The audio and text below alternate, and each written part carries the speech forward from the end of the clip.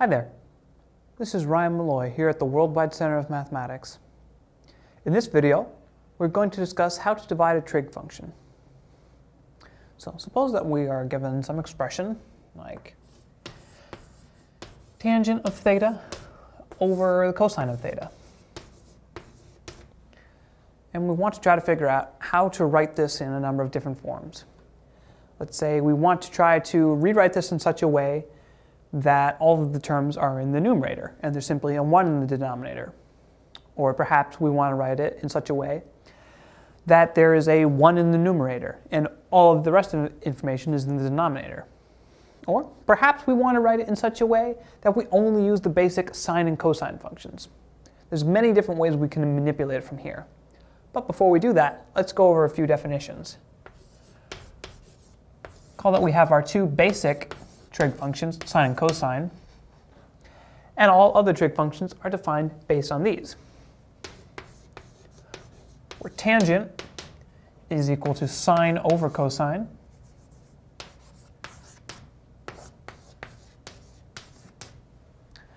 we have cotangent,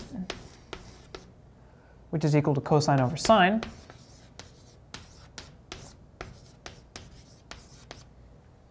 We have secant, which is equal to 1 over cosine. And finally, we have cosecant, which is equal to 1 over sine. Well, using these definitions, we can manipulate this any way we want to. So, let's work this way. We can see that if we rewrite tangent of theta as sine over cosine, what we get is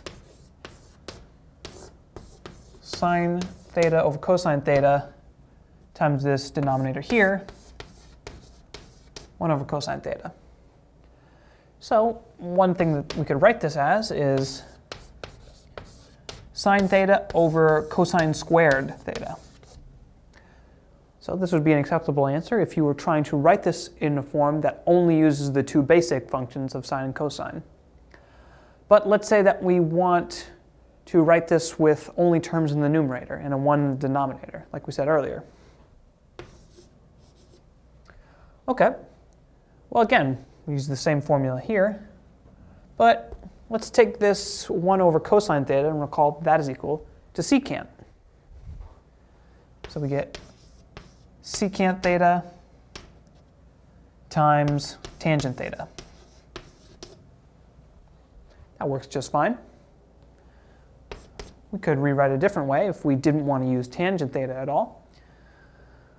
We get this sine, this becomes secant, and this becomes secant. So this becomes sine theta secant squared theta. All right, let's do one more.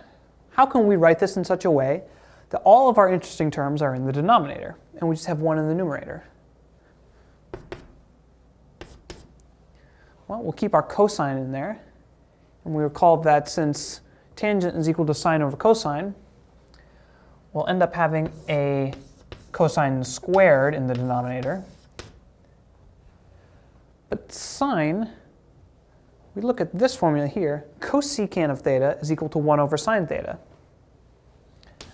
But the inverse is also true. We can write sine theta as 1 over the cosecant. So we'll extend this out a little bit farther. And there we have it. All 4 of these terms are equivalent to our original function of tangent theta over cosine theta.